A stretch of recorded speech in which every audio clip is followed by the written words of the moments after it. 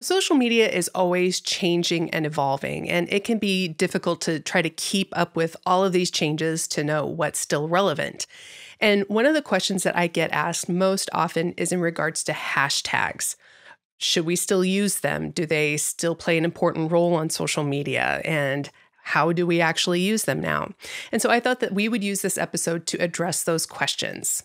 My name is Jen Hansen DePaula, and I'm the co-founder of Mixtus Media. And the purpose of this channel is to empower and educate authors with information on how to best market their books and how to grow an audience. I'm really good at helping authors simplify the marketing process and to help them find their readers specifically on social media. So if this sounds good to you, be sure to hit like and subscribe. I share new videos every Friday. And be sure to download our free book marketing blueprint. It's going to help you get started with everything that you need to market your book. So click the link below and download your copy. So let's get started. Hashtags still play an important role in our overall social media presence. The reason that hashtags are still important is because it provides the algorithm with really important information in order to know who to put your content in front of. The way that we used to use hashtags was really as a research method. It helped categorize content into certain categories to make it easier for people to find what they were looking for. But now the algorithm has gotten a lot smarter and it's able to scrub our content so it will pull out keywords and information that it needs to put your content in front of the right people. But sometimes it doesn't always get everything just right. So including hashtags in your content is a great way for you to tell the algorithm who to put your content in front of and who it's for.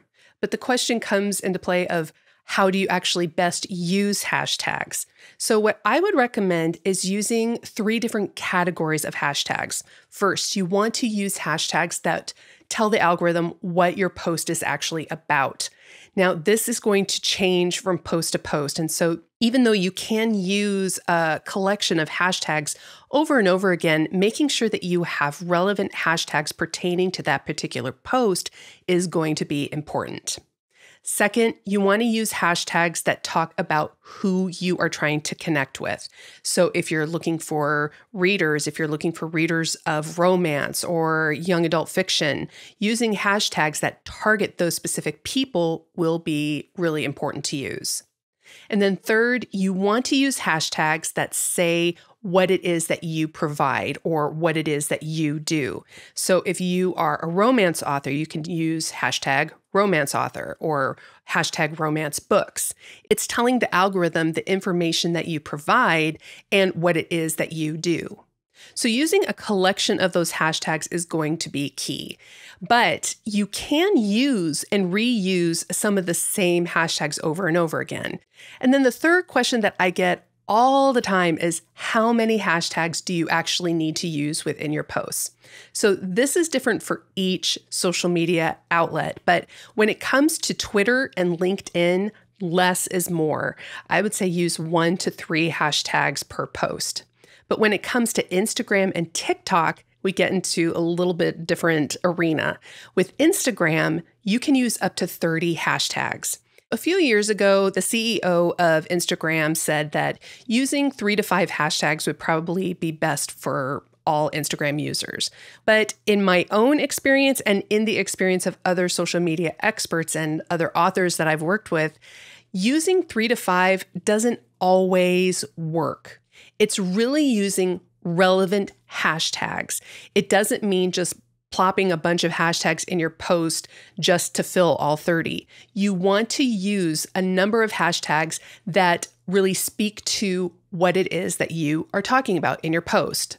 So for example, if you can find 30 hashtags that speak to the reader, speak to what you're talking about, and speak to what you provide as an author, use all 30. That's great.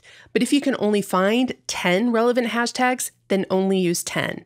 The key here is to use hashtags that are specific and relevant to your content. So the same applies with TikTok. Use a relevant number of hashtags that speak towards your content.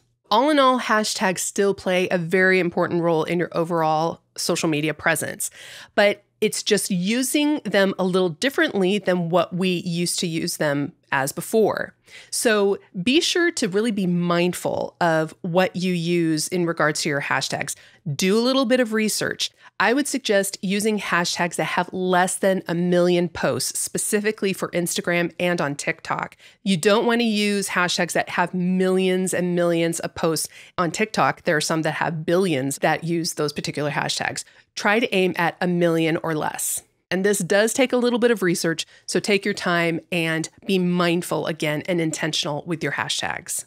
So just to recap, hashtags are still relevant, and you want to use 3 different categories of hashtags. You want to use hashtags that speak to your reader, that speak to the content that you're sharing, and speak to what you share as an author.